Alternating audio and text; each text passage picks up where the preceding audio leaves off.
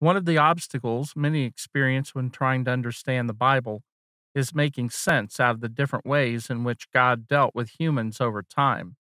This video will introduce the ages of God as we prepare to examine three distinct periods in the development of God's plan to save mankind.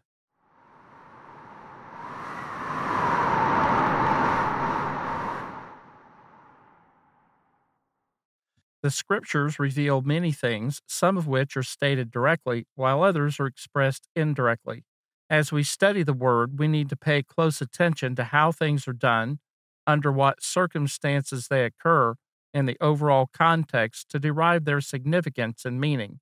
Patterns emerge in the writings that are critical to developing our understanding of how God's plan takes form and is later fully revealed. The changes that occur in the Bible may be confusing to some as there's no obvious explanation that's stated. In order to understand these changes, we need to develop a sense of the narrative and the history that unfolds.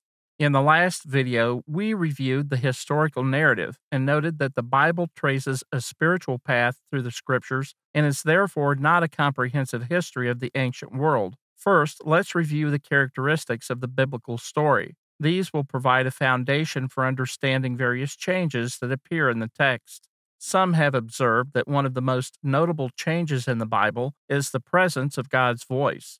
In the beginning, the Lord communicated his message to mankind verbally. Over time, a transition takes place in which God no longer openly speaks to heads of households. During this time, messengers receive directives from God that are relayed to those for whom the message is intended. Later, we find that God's Word exists in a purely written form, and direct communication through visions, dreams, angels, the Holy Spirit, and other means slowly fade, leaving us with the written Word in the form we have now. We'll cover these changes in more depth as the study progresses, but we need to understand that these are in line with God's plan over time. Psychologists and others who have observed these transitions sometimes interpret this as the evolution of human thought. According to them, the complexity of the messages and the fading voice of God doesn't represent the unfolding of a divine plan, but see these as the product of mankind's intellectual development. This interpretation views the Bible as representing the preservation of cultural traditions and stories that were passed down first by word of mouth and were eventually recorded in written form. Adopting this way of thinking, the scriptures are seen as mythological accounts in some cases, or as the expression of the culture of origin's moral beliefs. When we compare the Bible to other ancient documents, including mythic traditions of the ancient world, we find that the scriptures possess a character unlike those other writings. We can also note other differences that set the Bible apart from these as well. Although some of the earliest accounts appear to have a mythical quality, such as a serpent speaking to a woman in a garden paradise, or the world being inundated by a global flood, the nature of these stories have a unique character that fits the development of the overall narrative. Later, as the story develops and prophets warn God's people of impending destruction, we can see that the messages delivered have a distinct purpose. In each of these instances, God's commands are being violated, and consequences for those violations are the result. We can establish a cause and effect relationship in these events that once more fits seamlessly with the unfolding of a greater plan that has a design and purpose. Another difference we can observe is the nature of God contrasted with the character of man. God, as revealed in the Bible, doesn't have human qualities, and although the Lord is sometimes pleased with those who follow him or angered by their actions, he also displays patience, concern, and a willingness to bless those who turn from their evil ways. God establishes an order to the universe and life in the beginning, and then acts within the confines of his laws. This is confusing to some who reject the Bible when they read of the Lord's instructions to destroy others or take what they view as negative action against those who fail to follow his directives. Some nations are subjected to God's judgment for reasons that are interpreted as different from the way of life the Lord's followers have been given. As we explore the ways in which God revealed his commands, we'll discuss the reasons for this in a spiritual context.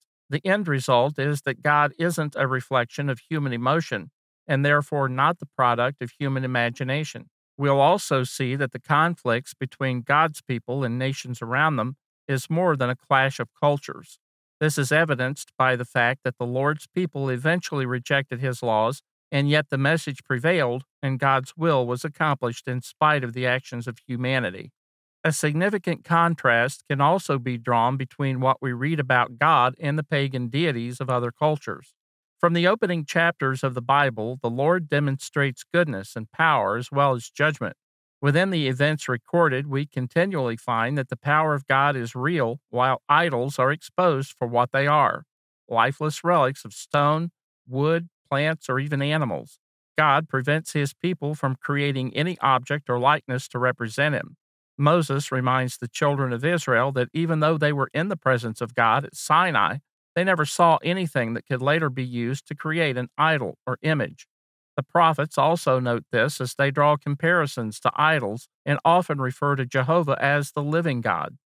The fact that God is real, has power, and is able to bring about his will is responsible for the presence of the written word today.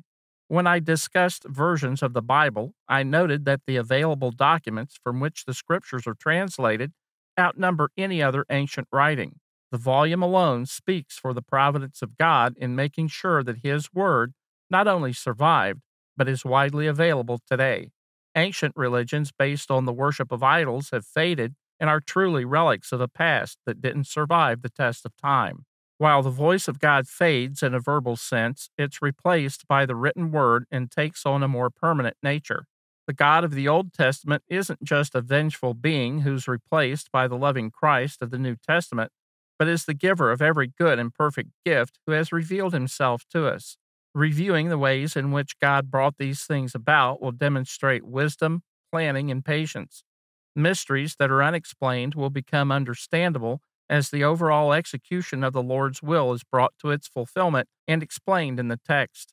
We'll find that the Father and Son share a common nature and have worked through the ages to bring about the eternal plan that will save those who listen and follow his commands. The next 3 videos cover distinct periods of time that are characterized by the way in which God dealt with mankind. The first of these is the patriarchal age or dispensation, in which God spoke directly to the heads of households. Next, we'll see a significant change as God selects a nation through which he'll complete this purpose.